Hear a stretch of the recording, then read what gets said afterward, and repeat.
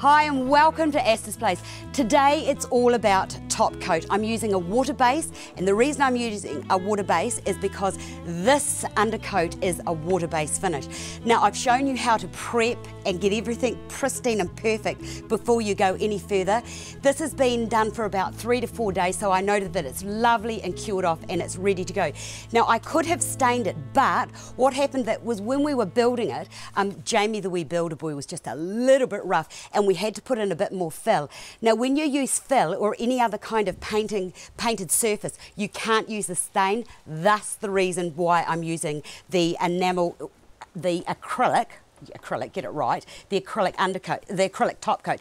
Now what you need to do when you open your can is to give it a good shake before you start, and then get a paddle like this and give it a good stir for about 5 minutes to make sure that all of that colour has been completely well blended.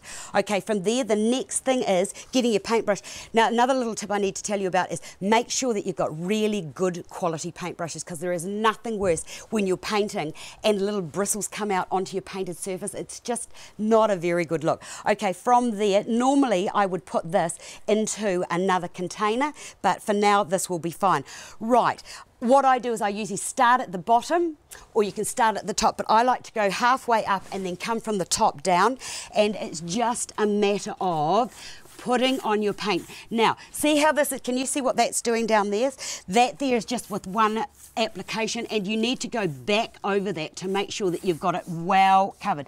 Now, another thing to remember is when you're painting, don't go up and down. The best way to do it is to, once you've done all your wee filling in bits like I've done in here and in here, as I said, don't go up and down like that.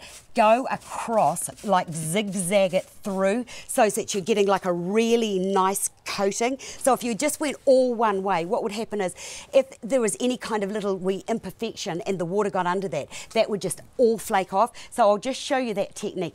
A lovely old master painter showed me how to do this years and years ago, and it has been fantastic. So once again, as I said, it's a zigzagging or a crisscrossing like that. So you can put it on like that if you want to, and then just go over again.